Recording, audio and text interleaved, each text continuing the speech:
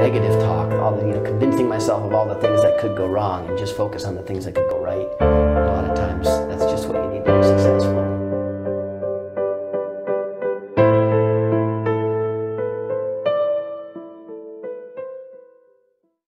Hey there, everybody. It's episode 30 of Whistlekick Martial Arts Radio, the only place to hear the best stories from the best martial artists, like today's guest, Master Gordon White. I'm your host, Jeremy Lesniak, and I'm also the founder of Whistlekick, makers of the world's best sparring gear, as well as awesome apparel and accessories for traditional martial artists. I'd like to welcome our new listeners and thank those of you returning. Don't forget our great products, like our double-layered shin guards. You can find more information about those and the rest of our products at whistlekick.com. And all of our past podcast episodes, show notes for this one, and a lot more are over at whistlekickmartialartsradio.com. And while you're on our website, why don't you sign up for our newsletter? We put some good stuff in there, and we promise not to spam you or sell your address to anyone. And now to today's episode. On episode 30, we're joined by Master Gordon White, a WTF Taekwondo practitioner, instructor, school owner, organization president, and former international level gold medal competitor. That's quite the resume, and for those of you unfamiliar with Taekwondo, no, WTF doesn't stand for what you may think it does. It stands for World Taekwondo Federation, which is the style of Taekwondo sparring that's in the Olympics. Master White and I are extended Taekwondo family, as both he and my instructor trained under the same man. I guess that makes him my uncle. Well, whatever it makes him, we had a great conversation and really dug into some deep subject matter. I hope you enjoy it. And with that, Master White, welcome to Whistlekick Martial Arts Radio. Thank you very much. Happy to be here. Well, it's great to have you here, and I'm glad that we finally get to talk, and listeners are going to hear the difference in the audio quality, and of course, people that have been listening for a while know the difference between the Skype interviews or the phone interviews, and this is an in-person interview, so it's fun. I get to gauge your reactions as we talk about things, and right, and I finally get to meet the person I've been listening to all these great podcasts, do all the interviewing on. So. Well, cool. That's it's a little weird. People, come up to me at events now, and they act like we're friends, and I'm happy to be friends with anybody, but it's kind of a one-way relationship. They get to hear my voice, and some of these people, this is going to be episode, I think 29 or so. So these people have listened to me for 25, close to 30 hours, and I don't know who they are. Yeah. Well, especially coming to the show after you've been running it for so long. You have 20 episodes. It's kind of like, binge watching something on Netflix. You come and you're like, oh my gosh, there's 25 podcasts here about martial arts that I can listen to. So you tend to consume quite a few in a short amount of time, which makes you feel very familiar. So. Well, nice. I hope people are binge watching. I know the Netflix and the Hulu binge watching that I do. And if somebody's binge listening to this show, that's pretty cool. It's something I hadn't even thought of. So Thanks. So, how did you get started in martial arts? You're a Taekwondo guy, but how'd that get started for you? Well, I'm very much a Karate Kid kind of a story. I got beat up a lot in the 6th grade, and at the time we called it junior high. It was kind of like middle school, 6th, 7th, and 8th grade, and the 6th graders were generally picked on, and I seemed, for whatever reason, to just attract it. I don't know what it was, but and so I kind of put up with it in the 6th grade, and I learned how to hide and avoid and just kind of survive. And then the 7th grade, it was much better, but it was still kind of, a little bit was there of being bullied and picked on. And I realized that the next year was going to be okay. 8th grade was going to be fine, but I was going to be a freshman in high school the year after that, and then I was going to be at the bottom of the pile again. So I hadn't really even thought or considered doing martial arts until I met my sister's boyfriend. At the time, I have 2 older sisters, and my oldest sister was at UVM, and she had a boyfriend who was practicing Taekwondo, and he said, hey, why don't you come and check out a class? I think it'd be really good for you. And so we went and watched a class, and then we had an interview with the instructor, and there was an application to sign up, and there was, 20 reasons why you wanted to practice or join the school. And so my dad, I filled it all out, and my dad took the sheet and looked at it, and he just looked up and he said, "We'd like to sign up." And I kind of looked at him, and he looks down at the sheet and he says, "Well, out of the 20 reasons, you didn't check off about 2 of them. So I'm thinking this is probably something that you really need to do." Mm-hmm. So I signed up. It was 1983, and I think it was March 13th or May 13th, something like that, right in that area. And I was hooked from the start. My parents claimed to have worn out a car driving from Williston to Riverside Ave and back. The school that I was training at was called the American Taekwondo Center, and it was run by a Korean woman who is the sister of Dae-young Kim, who is the founder of Mugangdo. So for us in Vermont, we know the Mugangdo school. And so I trained there very regularly for a couple of years, just about 2.5 years, and then the school moved to California. And so when that happened, my instructor suggested that I go see her brother and train in Mugangdo. So I did that. I went and joined the Mugangdo school. Master Kim asked me to put a white belt back on, and having just earned my first dan, it was difficult, but I did it. And I think I take it back. He actually said, "Well, not a white belt, put a yellow belt on." And so I was almost like, wow, okay, whatever. Yes, sir. And I just put it on and put up with it. And I think, and it was fine because he didn't treat me like a yellow belt.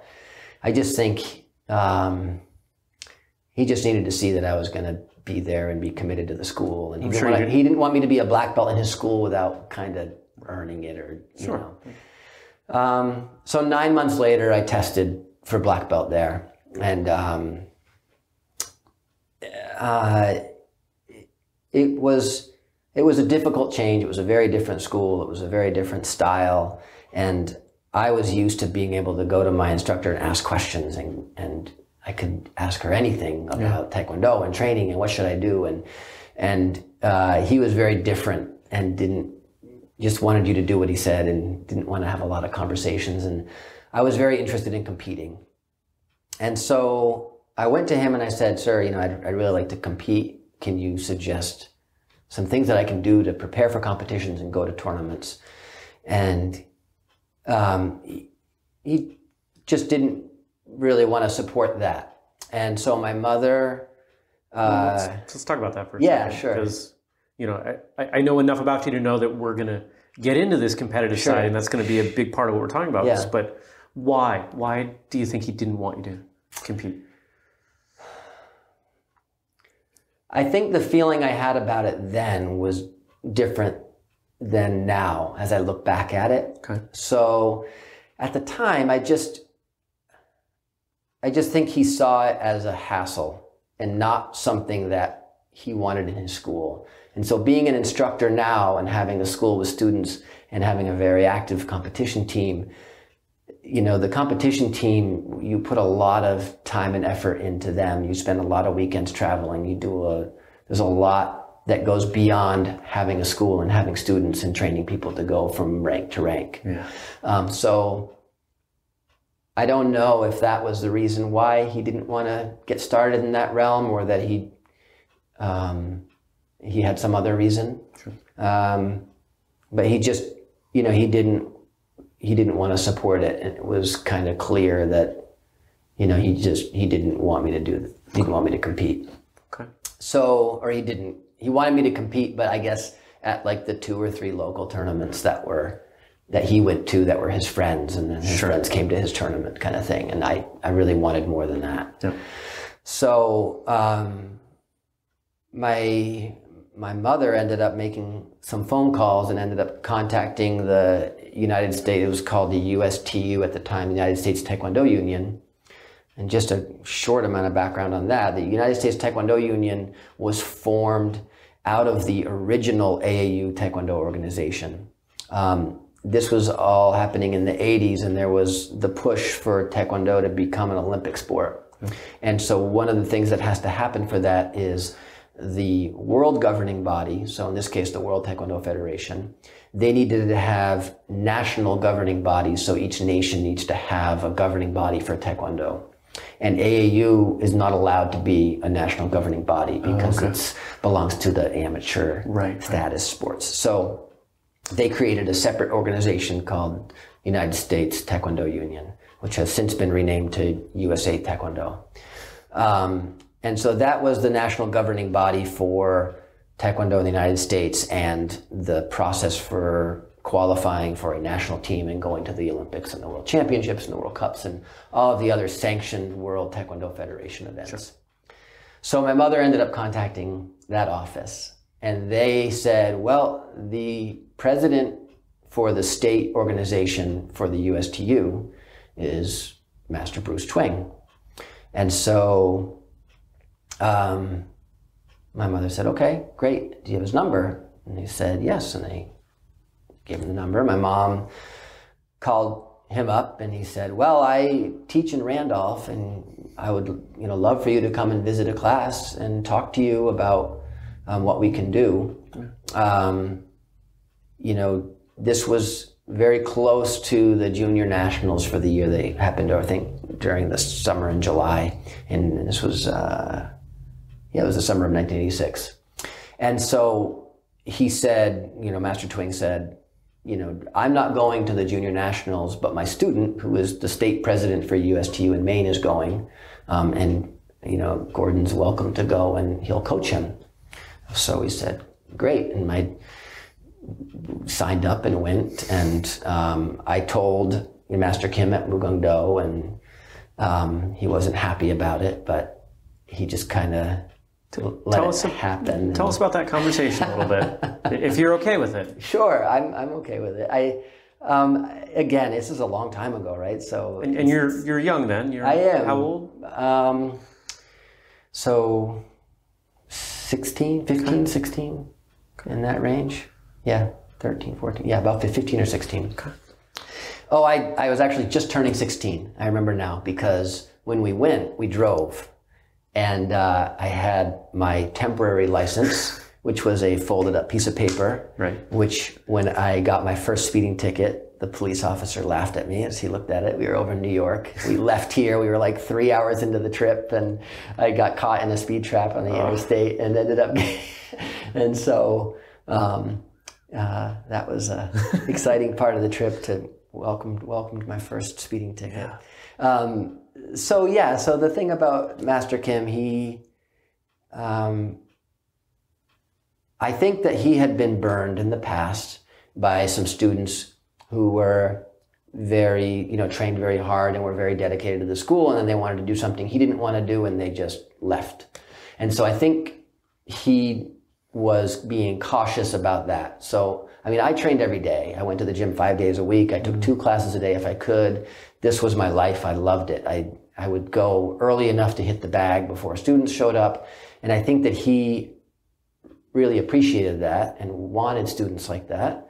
But I also think that because of maybe some things that had happened in his past, he was cautious about that. And so when I started asking questions and wanting to do things that weren't necessarily his plan, I think he just started to back off a little bit. He got nervous. He didn't want to lose you. Right. I think he figured that he was going to lose me because I don't think he was willing to do what I wanted to keep me. And so I don't know. I hope that doesn't sound presumptuous, but that I think is I think that may have been what happened. And I don't really know, until, unless he was here and could answer the question. Right. But that was how it felt.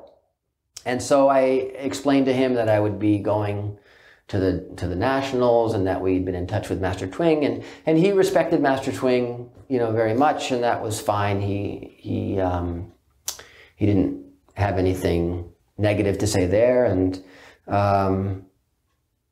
so I went and fought and lost terribly, but it was a pretty great experience. I spent, it was in St. Louis, and my dad and I drove. We camped out a couple of nights, and it was really fun. And I met a man named Dennis Morin, who was Master Twing's student and the man that was running the main Blue Wave at the time.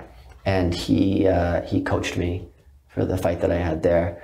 And then I got to know a lot of his students, and they said, hey, we have Blue Wave summer camp in August, you should come. So after nationals, and I got home and started talking to my parents some more, and I said, hey, they've got this Blue Wave summer camp thing, what do you think if I go? And they said, sure. So they brought me to Lake Willoughby and set the tent up and took off on Friday night, and there I was by myself for the weekend at Blue Wave summer camp. And during that weekend was when I realized that that's where I wanted to be. You know, Master Twing was, you know, a little scary, yet approachable, supportive, you know, yet demanding. And the feel that I had from that group was just such camaraderie and community. And that was what I felt was missing from my martial arts experience. Yeah. And, you know, the fact that he was very supportive of things I wanted to do didn't hurt, of course, right? Not. I mean, that's, you know, part of the deal here. But so, you know, I got back from that summer camp and I had to sit down with my parents, and I said, I want to join this school. And they, being the amazing parents that they are, they said, okay, I guess we're driving to Randolph a couple of nights a week, which is 50 miles from the Richmond exit to the Randolph exit on the interstate each way. And I started traveling down to Randolph to see Master Twing and train at the Blue Wave in Randolph, which is where I met your instructor, Master Rhoda. So, boy, we just took the story bus here for a ride. So, that's good. Yeah. That's what we do here. So then I started training in Randolph with Master Twing. And so I guess what we were talking about is why I got started, which was, you know, the fact that I was getting picked on and beat up and stuff in 6th and 7th grade, and realized that I wanted to be able to take care of myself and have some confidence going into high school. And that certainly is, you know, what ended up happening. I entered high school without any fear of being picked on. About 3 months into my freshman year, I got pushed into a corner and a whole bunch of people saw it, and I never got picked on again. I was successfully able to defend myself against a much larger individual, which was pretty great, you know. So, and then after that, it's funny, after that, the whole aspect of self-defense for martial arts became less of a focus for me. It was all about training and the experience and improving, and quite honestly, the competition part of things was really what was exciting to me. Sure. But because you didn't need it, because you were pushed, you had to step up, you had to prove yourself, I guess is probably the best way to think of it back then, as a high school freshman. Right. And you did, and you're kind of glossing over the details, so I'm guessing that, you know, it came to blows. I'm guessing that... It did. I'm happy to share the details. I just, you know, I got pushed into a corner, and then it's crazy how long ago this is, and I can still remember it very, very clearly, but, you know, I was pushed into a corner and I stepped away and I just kind of gave the hands up, you know, what are you doing? I don't want to fight you. And then he kind of ran at me, and I stepped to the side, and he went by, and then he came back and threw a punch at my stomach. And it was just like in class. I just did a low block, a middle punch, and I followed up with a front kick. And it was literally a combination we had practiced hundreds of times up and down the floor. Yeah. And I think for a moment I was shocked. You know, here's this kid bent over on the floor in front of me, and I'm looking at my hands and feet going, oh my God, that worked. That just happened, you know? Yeah. And then there was a little bit more of a scuffle, and he kind of pushed me down, and I got up and I kicked him a couple more times, and he was pretty done, and the teacher showed up, and then the teacher said, you guys need to, you know, don't fight, leave each other alone, go your separate ways. And I said, no, he started a fight with me, I need to talk to somebody. And so the next day we got both of us got pulled into the principal's office, and I was feeling like I was in the right. You know, I was like, hey, this guy started a fight, and I just defended myself. And of course, the principal had to take the line of, you know, there's no fighting in school, and you guys need to be able to get along, and, you know, that whole part of it. So, yeah. And I think that's a story that, I don't know if I want to say most, but at least a good number of us that have been through the martial arts, through our younger years, that we know that story. And our parents quite often know that story too, as they got called in. I don't know if your parents were called in and had to talk to the principal, but that whole dilemma of, you know, a zero tolerance for violence, which, you know, if you had held to that, what would have happened? You would have had the snot beat out of you. Right. And it's good that, you know, I think those of us that teach martial arts, you know, we hold that line a little bit differently to say, don't use it unless you have to. And you clearly had to. You were defending yourself, and you did it, and you did it effectively, and you took it to the point that you needed to and no further. And I don't think there's anybody listening to this podcast that wouldn't agree that you were in the right. No, I feel like I was in the right. Absolutely. It was at the end of the day, and looking back at it now, it was a scuffle between two, you know, 15-year-olds. And I think the outcome of that was huge for me in that it was such a dramatic change from my 6th and 7th grade life that I suddenly felt like, okay, like I don't have to be afraid. I can walk up and down the halls. I'm not concerned about that. And, you know, like I said, enough people saw it, and, you know, high school people talk, right. And it was all the chatter the next day. But did people treat you differently? I don't think I was treated differently. No, and I never, like I said, I never got in another fight in high school. I'm pretty easygoing, and, you know, I like pretty much everybody, and I didn't have any problems that way at all. It just this one thing happened, and I still don't know what the beef was he had with me, but yeah. So that was that, and it was a big eye-opener for me, I think, just in looking back at the way my life was in 6th and 7th grade and my confidence levels. And then after a couple of years of training the martial arts, you know, not that beating somebody up or defending myself was necessary to kind of have that confidence, but it was definitely a nice bonus to kind of have proven to myself that, yeah, you know, this does work. The work, you know, the effort you're putting into this is paying off, not just in your physical skills, but in your ability to carry yourself through school. Yeah. And I think the other piece I want to pull out of that, and I just want to underscore for people that are listening, is you fell back to something that was pretty basic. And it was a drill that you worked on many, many times. And I think a lot of us that have trained for a long time, we get bored. And that's actually a subject that's come up on the show a number of times. You know, as martial artists, as black belts, you know, we're not supposed to get bored. We're supposed to love this so much that it's always exciting. And, right. And we live to throw reverse punches and front kicks, even individually. Right. But of course, that's not the case. But here we're illustrating the importance.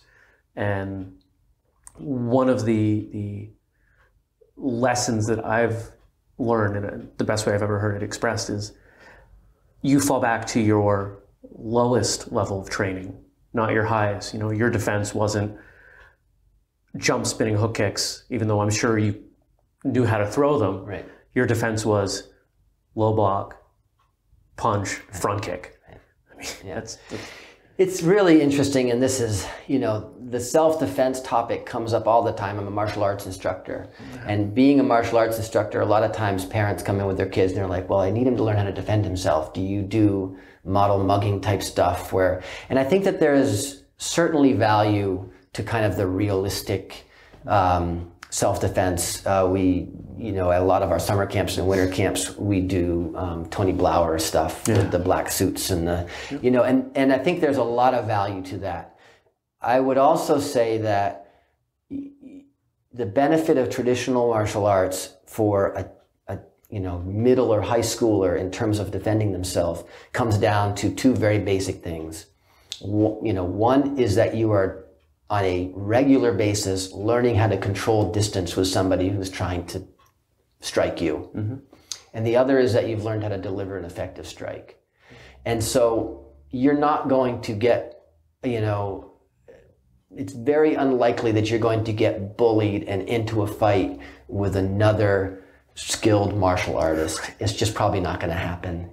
At the middle school and high school levels, what we're talking about as traditional martial arts teachers or traditional martial arts training, that is forms and basics and things like that, which are absolutely beneficial.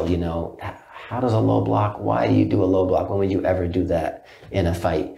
You do. You don't realize it. It doesn't look like maybe exactly what you're doing when you go up and down the floor, but it's similar enough and the reaction is there that it is very effective. And that ability to just control distance and deliver an effective strike is most of the time all that's really necessary, I think, at that kind of age. And, it obviously gets more complicated when you're an adult and there's a robbery in a store or something, right? We're not talking about that. We're talking about kind of the basics of being able to defend yourself. Sure. So that was probably the longest origin story we've had here on the show. Which, no, that's I'm not saying that in a critical way. What's great about it is you tied in about 7 stories, and as you know, we're all about stories here. That's the whole focus of the show. The motto is "What's your story?" Yeah. But I'm sure you've got a lot more. So I have a couple more I can share with you. Pick your best one. Okay. And why don't you throw that at us? All right.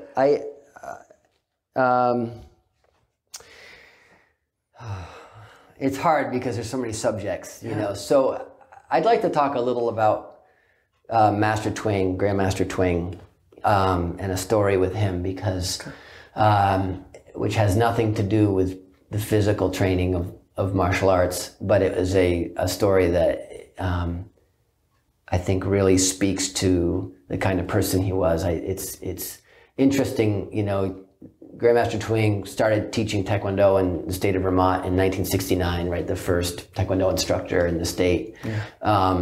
And I now have students who are 4th degree black belts who've never met him. Wow. So when he passed away in 1999,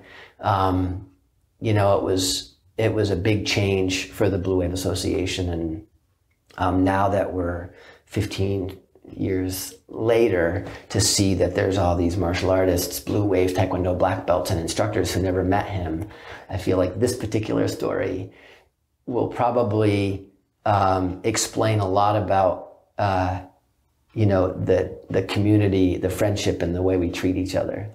So it's 1986 and it's my first summer camp. This is when I was talking about earlier when I decided to join Blue Wave, and I visited summer camp in 1986. And so my parents had helped me set the tent up, and then they drove back home and left me there. And so I'm in the tent, and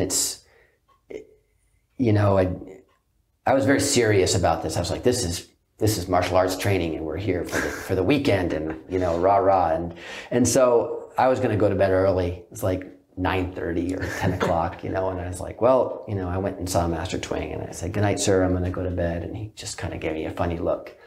And he said, all right, we'll see you tomorrow. So I headed off to bed, and I get, I'm so excited that I was having a hard time sleeping. And so I'm laying in my tent, and all of a sudden I hear some like rustling out at my tent, and there had been a rumor that some of the black belts were going to go around and pull stakes up on the tent, and so on your tent, right, and fold it over on you and that kind of thing, and playing pranks. So I hear some rustling, and I kind of ignore it, and I hear some more, and I'm like, what is going on? So I figure that someone's messing with me, so I open the tent and I jump out, and I said, what are you doing? Like, kind of annoyed as I look down and see somebody with one of my tent stakes in their hand.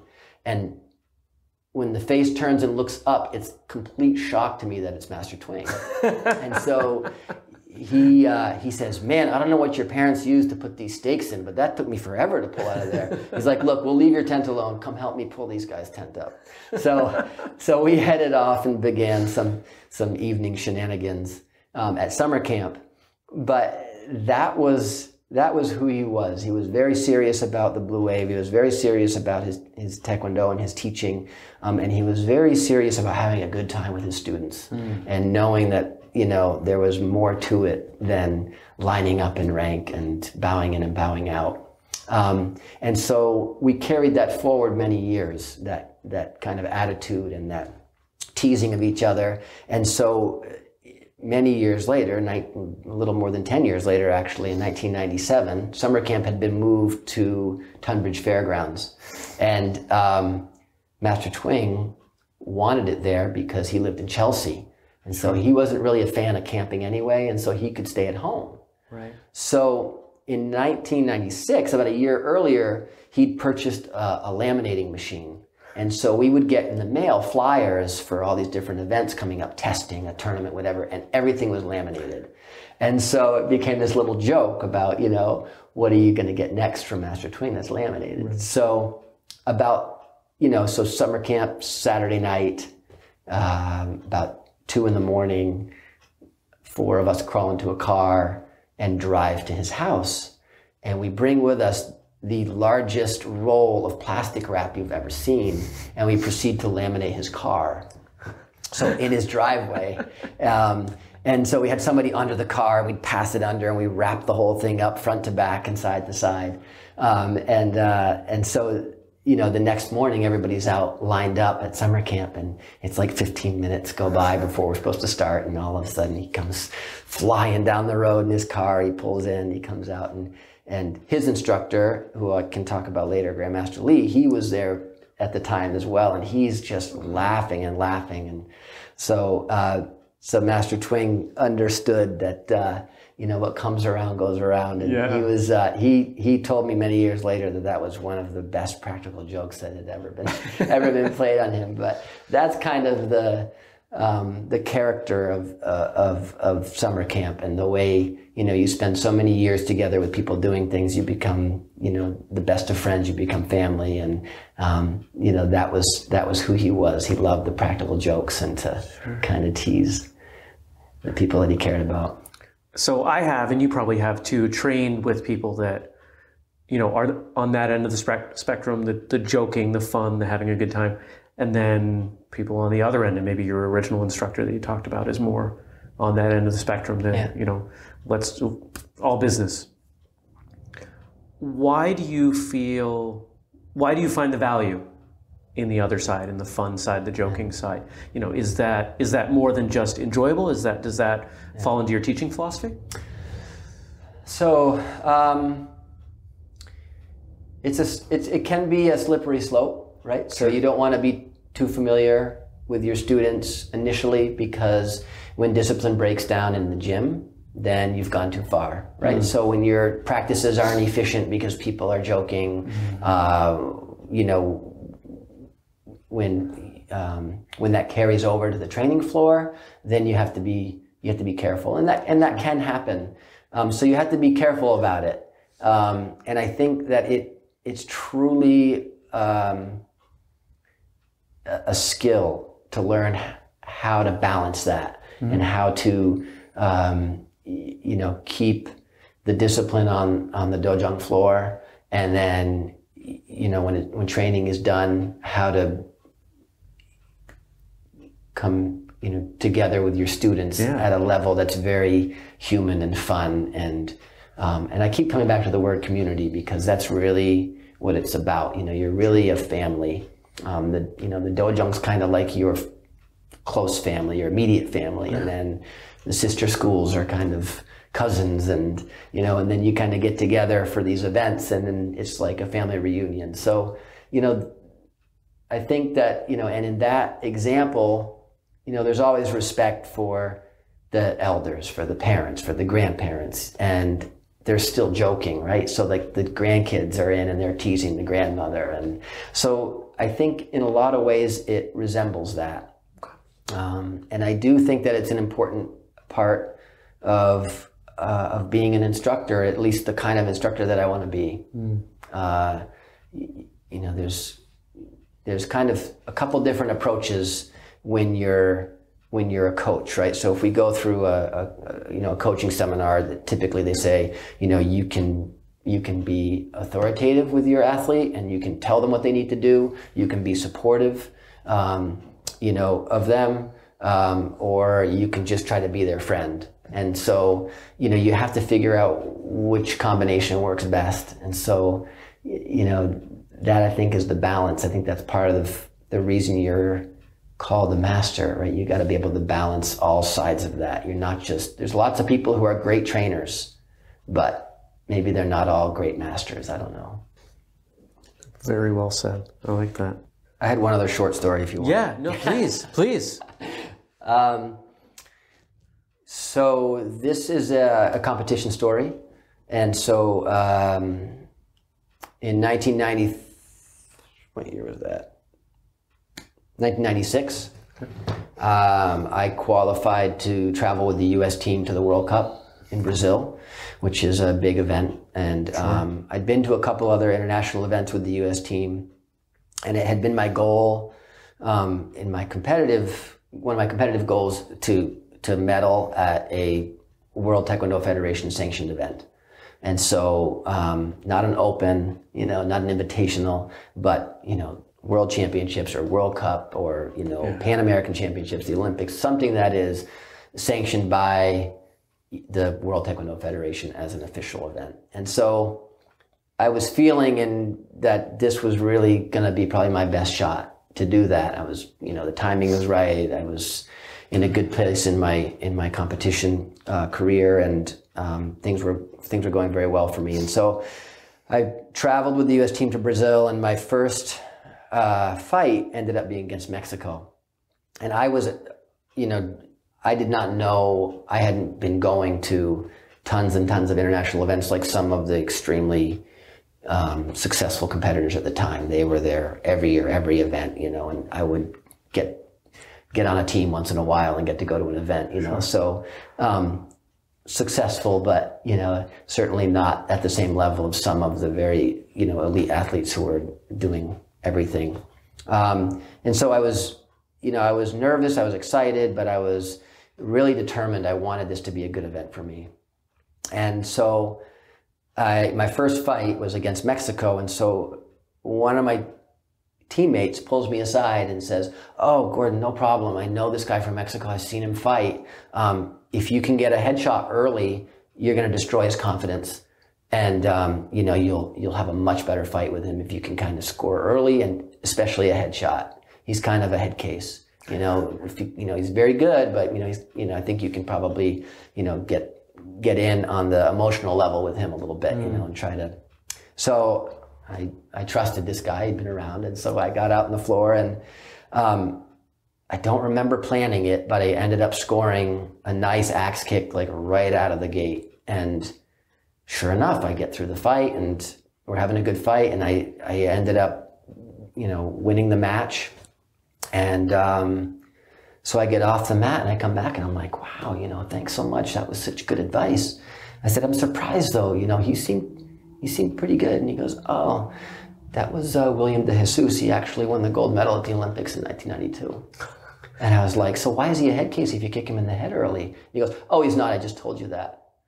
And so I kind of went out, and he said, "Sometimes you just need to believe something and give yourself a little step up." And so I was always grateful for that little bit of advice that kind of, it was a little bit of a white lie, I guess, but it was, it worked for me. And I always fall back on that story because for other parts of my life where, sometimes you just have to believe, if I remove all of the doubt, if I remove all of the negative talk, all the, convincing myself of all the things that could go wrong and just focus on the things that could go right.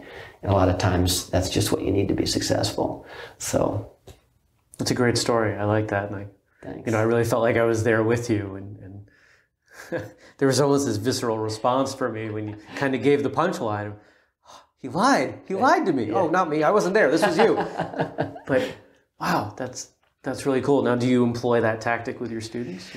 I haven't had an opportunity to do exactly that, but I'm big with my competitors. My big pep talk is about focusing on the things you can control and not the things you can't. Mm-hmm. So I spent, many years losing at national level competitions because I convinced myself that I wasn't going to win. You know, you watch the competitors there, you see bad calls being made, you see the guy you're going to fight kicking paddles and you think he's way faster than you.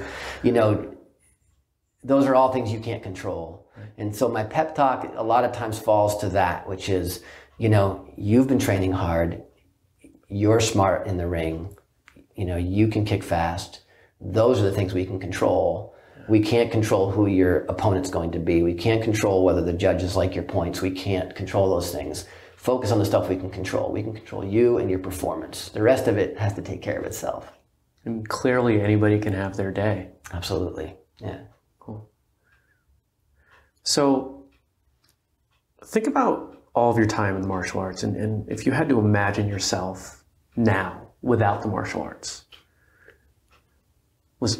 People that have listened for a while know that I'm tweaking this question a little bit. Right. How do you think you'd be different at your age? You know, everything else is the same. Maybe same job, same place, but no martial arts. You'd never gotten in. How might you be a different person? That's a hard question. Because I've been doing the martial arts for so long, I thought, you know, I got to see the questions before this, so I thought about that question, and my response was going to be, it's very difficult to kind of separate, you know, how the martial arts has impacted my life versus just my life, because you can't. Right. You know, and that's been everybody's answer, so that's why I'm, you know, I like this question. I like where it tries to go. But I'm trying to... I had amazing parents and two fantastic older sisters and a very strong family unit. And I think that I would be a very similar person in terms of my morality and my character and, you know, how happy I am and those types of things. And I don't think that there'd be a big difference in kind of the person I am at my core. I think that I would be involved in some other athletic endeavor. I don't know what it would be. I had the middle child, my older sister, but the younger of the two, was a fantastic athlete. She was an Olympian. She went to the '92 Olympics for Nordic skiing. And so for a long time growing up, I was kind of in her footsteps. I went to all the bike races that she did. I went to the dryland training that she did, and we played soccer on Sundays. And she, was a real role model for me. And so I think I probably would have, if I hadn't found taekwondo, I probably would have tried to pursue something else athletically.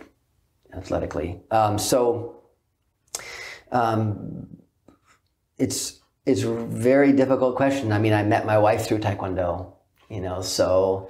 Is that a good story? I don't know. It's semi-interesting maybe, yeah. So I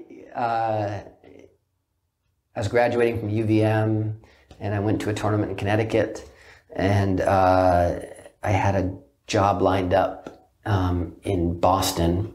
It was a 9-month, contract basis job to kind of get my foot in the door.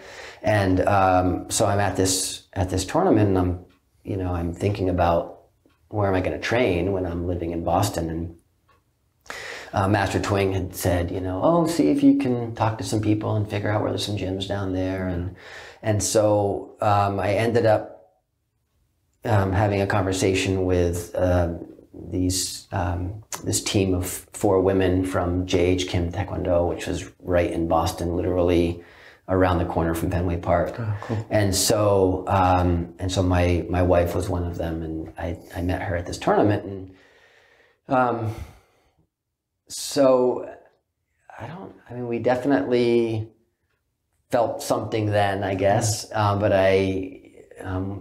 so I was kind of a chicken in the dating world, I guess. I don't know. But so I ended up moving down to Boston and ended up finding an apartment that was in Kenmore Square and walking distance to the taekwondo school. Yeah. And so I contacted her when I got there and I said, hey, so I've moved down here. Can I come visit the school? And she was actually instructing at the school. I don't know if you know anything about J.H. Kim Taekwondo in Boston, but the Boston school is, I think it had, in its heyday, it probably had 1,000 students. Wow. It's probably come down to maybe 700 or 800, but it's still huge. It's a giant school, and they've got 3 training floors, and it's a wonderful place for advanced practitioners because you can go and train and not have to take a class to get your training in. There's a heavy bag, there's mirrors, there's some equipment, there's a place to stretch, there's a place to do forms, and so there's lots of classes to take too. But if you want to just go get a martial arts workout, you've got that facility. So I met her and started training with the team there. The school was big enough that Master Kim actually would hire new graduates from the Taekwondo physical education programs in Korea and bring them over to do teaching. Wow. So we had some exceptional coaches, during the time that I was there to train with. And so we started hanging out socially and then dated and then moved in and then we moved back to Vermont and got married. Cool. So it's a great story. Yeah. I always like when people come together through martial arts. I've known a few that actually we, what was that, episode 21, 22, Sensei Katie Murphy. Met her husband through summer camp. Right. So, yeah. Cool. Yeah, it's always fun when that gets to happen. So we've talked about a lot of positives. Mm-hmm. So let's kind of flip it. Let's go the other way. Think about a rough point, something you struggled with and how your martial arts training or experience allowed you to move past it. Well, I have given this question some thought, and I didn't come up with a lot of great stuff. Because I think for the same reason where it's difficult to think about the person that I am without martial arts. Yeah. So I don't know if the things that helped me in tough spots were because of my martial arts training. But one particular story comes to mind about this, which was in 1990, I believe. It'd been 3 or 4 years of nationals, not getting on the podium, losing first fight, second fight, quarterfinals. And so in 1990, I felt like this was going to be my year. I was going to place this year. I was going to have a good event, and I ended up losing, I think, in the quarters. And so Grandmaster Lee, I have to kind of bring him into this story. So Grandmaster Taesung Lee was Grandmaster Twing's instructor. So the story is that when Master Twing was at Osan Air Force Base in Korea, when he was in the military, he was stationed there in the early 60s. He met Grandmaster Lee at the Cheongdo-kwan school on base, and they spent a lot of time together and trained together, and lost contact after he left Osan and came back to the States, and then were reunited in the mid-'80s, which is when Grandmaster Lee started visiting the Blue Wave and coming back to the States. And so Grandmaster Lee had really taken me on as somebody interested in learning the WTF style of sparring, because the Blue Wave up until that point had done all ITF style Taekwondo. So I had a very close relationship with him. I spent many weekends at Master Twing's house, getting up and training in the yard with Grandmaster Lee, and so he was very much my instructor in a different way than Grandmaster Twing was. It was very much a kind of a father-grandfather relationship, between Master Twing and Master Lee and me. So here it is, 1990. I had put, my heart and soul into my training, and the thing about the process at the time to make the national team was that you first went to a state event and you qualified for nationals, which was very easy, especially in Vermont. Basically showed up. Right. Right? There wasn't a lot of depth in the divisions. And then you'd go to qualified at nationals. And then if you placed in the top 4 at nationals, you were invited back to team trials. And team trials is where they took the top 4 people from nationals and the previous year's team member, and you round robin. And then the winner of that event was on the national team. Just one? Just one. And they had a B team. So the second place person at team trials was alternate or B team, and a lot of times that they would have other events for you to go to. Sure. So I'd been going to nationals since 1986, and now it was 1990, and I was feeling like I'd put a lot of time into this, and it was time for me to place. And I didn't. I lost, and I was on the podium, and I just sat down and started, I got out into the hall, and I sat down in a chair and just kind of lost it. I started crying, and I was like fed up, and I was going to be done. And it was a tough place to be. And it was, I think it was tough because you had so much in it for so many reasons. It wasn't just about me. It was, about all my parents' support and all of the instructor support and letting those people down and not feeling like I was doing what I needed to do. And so, Master Twing comes over, and he just kind of stands in front of me, and he turns to another black belt and he says, "Go get his bag. We need to get him out of here." And so very protective, very, we're going to take care of Gordon. He's in a tough spot. And then Master Lee walks over. And Master Lee walks over and looks down and he says, "What are you doing?" And I just kind of looked up, and he goes, "Are you crying?" He says, "You want to cry, you can cry." He said, "But then we're going to train some more, because that's what you do when you lose. You train some more." And then he walked away. And I was like, that's what you do when you lose. You train some more. And it just made so much sense to me at the time, and it really snapped me out of it. And it brought me back to some lessons I'd learned from my sister about some conversations we'd had about training and preparing for big events and not reaching your goal, and about realizing that it's about the process. You put your sights on the goal, and if you don't stop to enjoy the process along the way and you finally reach it, it's not really that great. You got to make sure that you enjoy it along the way. If you don't love the hours you have to put in the gym, the sacrifices you make, the school dances you give up for Friday night training practice, or, the time that you give up with friends to go train, or the 6 hours you spend in a car to drive to some place in Maine to fight one guy. Right. If you don't enjoy all that, then at the end it's not really worth it. And so when you don't reach your goal, you got to remember that it's about that process. It's about enjoying it and realizing that, every hour in the gym is making you better, making you stronger, and pushing you forward. And that's really the goal, is just to make sure you're still going forward. Yeah. That's, I think the thing that was most striking for me as you were telling that story was it was really clear you were bringing yourself back to that place.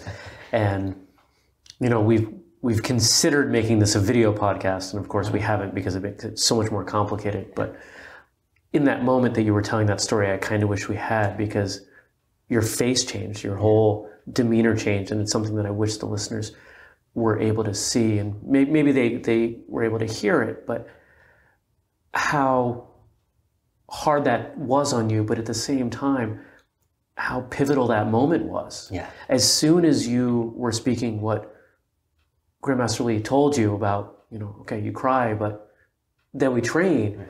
And even in retelling the story, there was that epiphany all over again for you. Right. And just that everything came back to normal for you. I mean, you came back up, your posture came back up, and you looked like you were ready to take on the world again. And I really hope listeners, maybe even rewind the last 5 minutes or so and listen to that part again, because I think there's something really brilliant in there, especially in its simplicity. So that's great.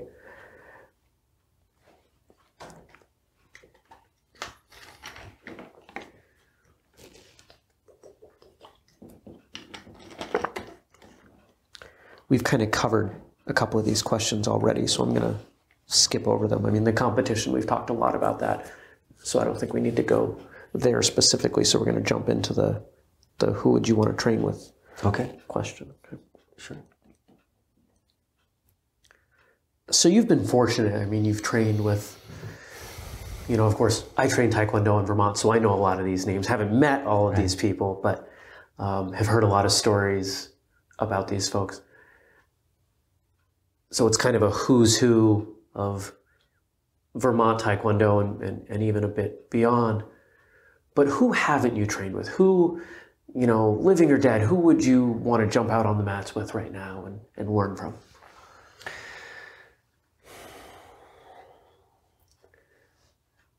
I think there's quite a few people that I would have at least liked to observe, or maybe in my prime experience training with. Sure. Certainly the founder of Chongdo Kwan. So for people that aren't familiar with kind of the Kwan system of Taekwondo, so before Taekwondo was formed, there were all these Kwans in Korea, right? So there was, about 7 major ones, but Chongdo Kwan and Muda Kwan, Jita Kwan, Sangmu Kwan, right? There was Changmu Kwan, there was a bunch of different ones. Chongdo Kwan, when translated, is Gym of the Blue Wave, right? So that's where the Blue Wave name comes from. And so the founder of Chongdo Kwan was a man named Wan Kupli. And so obviously I would have loved to, I'd love to have trained with him. I think back when Grandmaster Lee was training, I think that era, it was just so different. It was actually a lot more like Japanese karate, right? Because the influence of Japanese karate on those pioneers, really, the Taekwondo pioneers or the Kwan founders. If you look at the old photos, they're wearing gis. Absolutely, right. They look like Japanese karate. I mean, I trained Shotokan karate for a while, and they look like old Shotokan. Right. The stances even. Yeah, and and then kind of the second man in charge of Chongdo Kwan is a man named Wan Q and so Grandmaster Lee really trained with him a lot, and he was kind of known for being one of the creators of jumping kicks. And so there's this fantastic picture of him like jumping over a bicycle doing a flying side kick, and it's like one of flying kicks and jumping kicks clearly had been done before, but to kind of really dig into them and do them and make them more commonplace, certainly in that school was something that was credited to him. He's still alive. I've met him several times, but again, kind of back in the day of when those guys were training and Taekwondo was really being formed. There's a lot of arguments, I guess is the best word, or differences of opinion around the history of Taekwondo, and I'm not interested in that. I think somewhere between everyone's version lies the truth. And so clearly General Che was very involved and pivotal in pushing Taekwondo as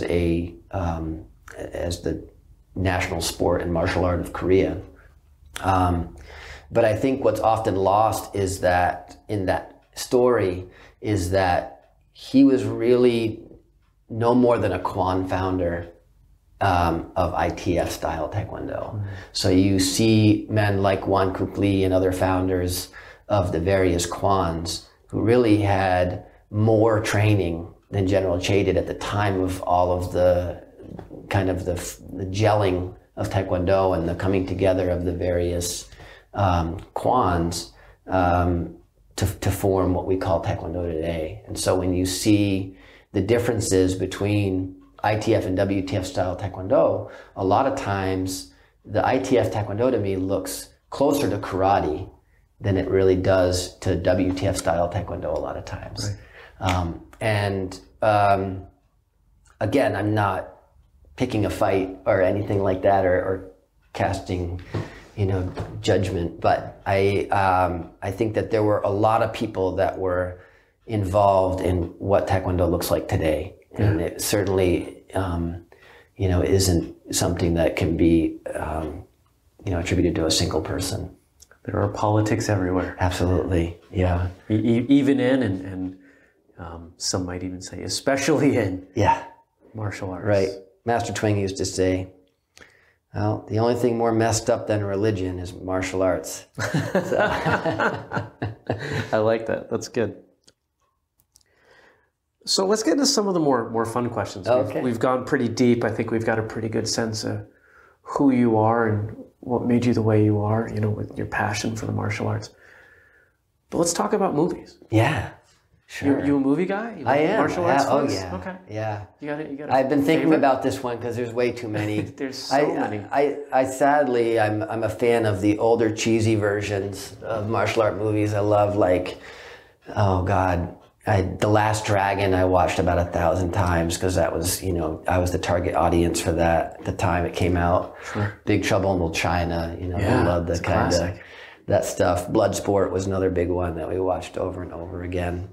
I think current ones, I like the Ip Man series. So good. Yeah, I think those are really great. Are you up on the third one that's coming out? I saw the trailer. Yeah, definitely. Which trailer? Oh boy, I don't know. I'm not sure. So the one that I think has me most pumped up because it could be so wonderful and yet so ridiculous at the same time is the fact that Mike Tyson's going to be in it. I did see right? that. Yeah. So, of course, who knows when people are listening to this, so they may have already seen it and said, oh, my God, Ip Man was great up until 3 when they brought in Mike Tyson. But I know, I'm anxious to see it. I think that'll be good. So I don't know. I'm a fan of most of the bigger ones. I love all the Jackie Chan and Jet Li stuff, and he's in Jason Statham stuff. I like that too. Yeah. So you're another one to mention Jason Statham. Yeah. It's he's probably the most mentioned non quote unquote martial artist that people talk about, and for anyone that hasn't watched, especially his early stuff, that the Transporter, go back and watch some of those fight scenes, and you just look at him and, especially knowing him now and seeing all the stuff that he's done, and what's the movie that he did recently with Melissa McCarthy, Spy. Oh, right. Which is a comedy and it's kind of ridiculous, but then to watch him really putting it together and beating the hell out of people with technique that, we as martial artists look at and say, that's pretty darn good. Yeah, that's nice. Yeah, definitely. It's nice to see somebody who can, and again, opinions vary, but I mean, he can act and do martial arts, right? So it's nice to see that combination. We don't always get that in martial arts films, do we? Do not. And the priority is usually on the martial arts over the acting. It's kind of fun to see some of the, certainly, Ronda Rousey now has made a couple of debuts, right, in the movies. And who's the other female MMA fighter? Gina Carano? She was in a couple of movies as well, right? So it's kind of fun to see some MMA fighters come in. And I remember when Steven Seagal's first movies came out, and everyone was like, because at the time, at my high school had started a martial arts club, and there was everybody, from Kempo guys to karate guys, Taekwondo to Aikido people were in there. And the Aikido guys were all like, how is he going to use Aikido as an offensive martial art? It's just not possible, And I went and saw the movie and everyone's jaws was just dropped because it was like really violent and really aggressive. And it looked awesome on screen. It just, his like Above the Law was the first one that kind of came out and really brought Aikido to the screen. And I have to say it was pretty awesome. I think people that see Steven Seagal now, or even his later movies, I think it's a shame. I think that's going to be his legacy. And I too remember his early stuff and watching it and just being blown away. Because he's the first person that I remember bringing that kind of grappling fighting style to the movies, and it worked, and it looked good. And as a striker, you know, at the time I'd only done karate with a little bit of grappling through self-defense. Sure. I was entranced. I thought it was amazing. Yeah, I agree. Yeah, I thought it was different enough and very cool. You know, it wasn't the same old, you know, sidekick the guy out the window. Right. You know, so if I had to pin you down for a favorite actor. Oh, man. Boy, favorite martial arts actor or just favorite actor? I don't know. I don't know if I can name one. I'm trying to think. I guess I'd have to pick Jackie Chan. He's just so diverse, and he's just done so many things. I think about the combination of acting skills and acrobatic and martial arts stuff. I think I'd probably have to pick him. And he brings such a sense of humor to his movies that I really like. And I think one of my favorite things about a Jackie Chan movie is the outtakes at the end, where you get to see him. You know, I distinctly remember, I'm pretty sure it's Rumble in the Bronx with the ladder. You know what I'm talking about. Yeah. And for anyone that hasn't, am I right? Is it Rumble in the Bronx with the ladder? Yeah. So for those that haven't seen the movie, first, shame on you, because it's a great movie and you need to go see it. But there's this fight scene where he's using this ladder as a weapon. And it's one of the most creative things that I've ever seen martial arts wise on film. But of course, with those outtakes, he screws up so badly and what looks to be so painfully so many times. Yeah, there's a scene, I can't remember if it's that particular movie, where he's supposed to slide down behind a pinball machine. And there's somebody who's fighting him who pushes the pinball machine and tries to squish him against the wall. Yeah. And he's supposed to slide down, and he just doesn't quite make it in the outtake and gets his head, you know, his forehead drilled against the wall with a pinball machine of all things. But that was probably my first, the Big Brawl was like his first American-made movie, and that I must have watched that 1,000 times. I love that movie. The Big Brawl was a great film. So how about books? Are you a reader? I am, not as much as I'd like to be, but you know, I like the classics. I think every martial artist should read, you know, Karate Do, you know, Way of Life, and I think Zen and the Martial Arts, and you know, I think those are fantastic, and they're quick and easy reads. Some books that haven't been mentioned on your show, at least from many of the podcasts I listen to, I haven't heard, that I think are great. I really like, I'm gonna get the name wrong. It's either, I think it's Angry White Pajamas, it's called. Okay. It's a fantastic story. It's the true story about I think it's a guy from England who spends a year or more in Japan, and having no previous martial arts experience joins an Aikido school, and it is a fantastic read. I would highly recommend it. Is it funny? I mean, it's certainly a funny title. It is. It's funny. Yeah, it's very funny. I think not specifically martial arts books, but recently I've kind of been studying this book for the last year and a half or so. It's called The Little Book of Talent, and it's by a man named, I think it's Daniel Coyle is the author. But this guy was hired to go and travel the world and visit hotbeds of training facilities that produced, you know, high-performing people. And it was not just sports, it was music and math and lots of different areas. And he visited a, you know, beat-up tennis club in Russia that has just produced more, you know, top players than most countries have. And I think he went to the Suzuki Violin headquarters, and so he was hired to basically go and travel around to all these places and then write about them. And he wrote a book called The Talent Code. And The Talent Code is an interesting book, but it could be a little heavy. And he, along along the way, while writing this book, he came up with tips, and he wrote this second book called The Little Book of Talent, which is 52 tips that he picked up from traveling to all these different training facilities. And I think as an instructor, that book is really beneficial. It just forces you to kind of look at the way you teach, the methods that you teach. Are you doing things because that's the way you've always done them? Is there a different way? Is there a better way? For the instructors, certainly, I think anybody can benefit from it because it's very applicable to lots of things. But The Little Book of Talent, I would recommend. Cool. And then one other book that I read a little while ago is an instructor called by the name of Kelly Moore, I think Muir, but she wrote a very short book called Instructor Revolution, which, she has extremely successful school in Columbus. It's only, I think it's under 18 years old only.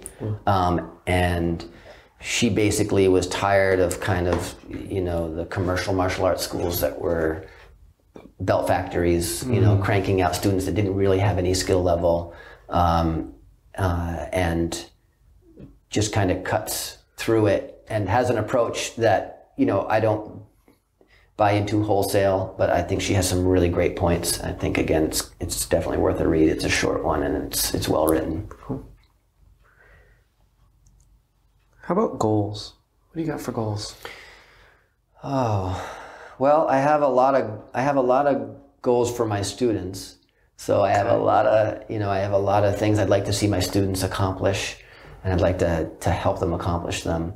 I've got a very wide range of students here, kids, adults, people that just want to train in the martial arts and are working towards their black belt. I have, athletes who have competitive goals. I've got people who have fitness goals who are just trying to improve flexibility or range of motion, or, when I see what I'm doing contribute to my students accomplishing things, I feel a little bit like that's reaching something for me too. On a personal level, I've just moved my school after being in downtown Burlington for 15 years. I'm now up here on Dorset Street. I have a goal of this school being successful and being successful the way I want to teach. I've never taught my school to survive on the income. I've always had a day job, and that paid the bills and provided insurance. And I think that's given me a lot of flexibility in teaching the kind of school that I want to teach and producing the kind of students that I want to teach. I don't have to, go out and find students and do a lot of, more commercial or promotional things, I guess, and kind of give up more of the way that I want to teach the kind of classes that I want to have. And so, that's a goal, is to make this school successful while maintaining my... What does that mean, though? What does success within that context mean to you? It would mean, I guess,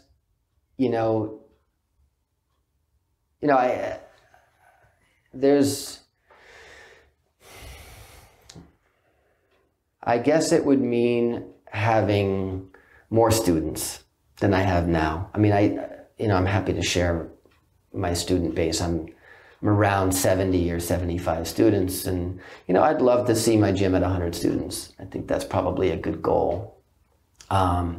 So there's definitely a goal in kind of building the student base for me, and there's benefits in that, in that it's just a lot more fun to have full classes. Yeah. We have a lot of depth here. I have 30 active black belts. Cool.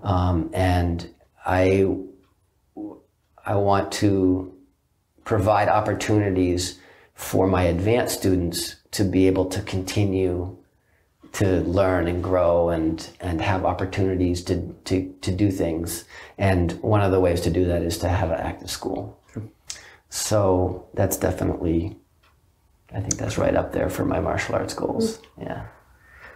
So now's your chance to kind of, I guess, promote yourself. You know, if somebody wanted to reach out to you, or maybe they're visiting the area, they move up to Vermont, they want to go to UVM, they want to come train some WTF taekwondo, you know, would you be open to that? How would they get a hold of you? Yeah, no, I'm online at, you know, you can go to the website for our organization, which is bluewavetkd.com, and you can Google search Gordon White and taekwondo. I think I'm about the only one that comes up, at least in the top few results anyway. gwhite@bluewavetkd.com is my email address. But yeah, I love visitors. Got people that come in a lot. You know, we tend to get a lot of visitors if people are in town, because we're really about the only school that does WTF style taekwondo. So if they're looking for a WTF style taekwondo school, then they tend to come here. If they're at UVM, then there's a UVM club that also does WTF style taekwondo. You know, I have heard, you know, one of the things that Master Twing asked me to do as I was finishing my competition career, and he got sick, and it was clear that I was kind of in a position of leadership with the Blue Wave Association. One of the things that he asked me to do was to take what I'd learned, I feel like I was selfish for a long time. It was about me for a long time. I trained, I competed, I learned, I went to seminars, I traveled. And, not everybody gets to do that. And so I think that I had so much support from Master Twing in doing that stuff that I really wanted to give that back. And that was something that he saw too. And so he basically said to me, look, you need to take all that stuff that elite athletes are doing and you need to make it work for recreational students. We need a sparring curriculum that is fun and safe and that everybody can do and learn. And if we're going to be able to teach this to everyone, you need to be able to present it in a way that everybody can do. And so, that's essentially my, a big part of what I've done in the last decade, the last 2 decades, is really create a curriculum around Olympic style sparring for everyone. And so, I have taught many seminars at schools that want to try to integrate Olympic style sparring. I'm totally open to being so you're available for going and doing seminars on Olympic sparring. Okay, great. If people have an interest in that. Yeah, that sounds like some great stuff.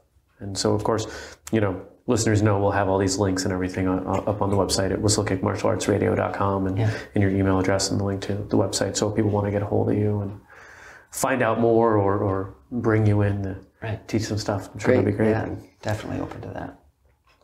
So let's tie it all up. You got any last words of wisdom for everybody? Oh, I had to think about that a little bit, and because there's a lot of things. It depends on the subject, it depends on the student, it depends on the audience, right? But I guess I have a couple things that came to mind. One was something that I'm stealing from a book I wrote, which is a phrase. It's keep your eyes off the belt. So I think as martial arts students, a lot of times, a lot of emphasis on the belt and what belt you are and what your next belt is and what you're learning to get your next belt. And I think that there's value in that. And I think that it can sometimes, and I think, the process of earning belts and moving towards black belt is a good one. But I also think that if there's too much focus on it, there's a lot that is lost around just doing the work to improve. You learn front kick when you're a white belt, but when you test for black belt, the front kick should look a lot different than when you did it as a white belt, right? So I think sometimes people are like, oh, I know how to do front kick, check. And they're not continuing to develop and evolve that technique for themselves. And then when they go and test for black belt, they know a lot of things, but at a very limited level. Right. So I think, be a good student, dig deep, put the time in, do the reps. I'm all about the reps. I don't care if my athletes have done 100 slide back roundhouse kicks in one night. We're going to do them again the next night, because it's just so important. So, I think eyes off the belt a little bit and focus on the skill set. Are you improving? Are you getting better? You know, the belts come. You show up at the gym long enough and you put your time in, the belts come. But are you improving? Are you growing? Right. You reminded me of something that I probably haven't thought of in 20 years.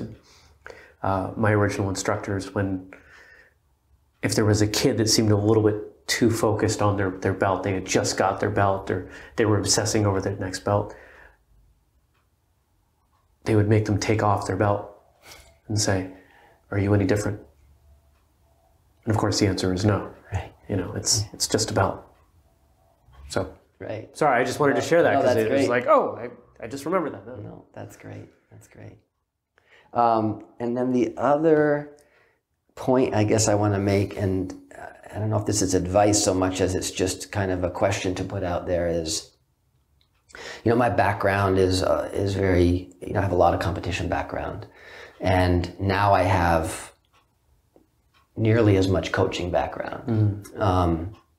And a problem or a challenge that I run into all the time with athletes is big fish in a little pond, small fish in a big pond. Yeah.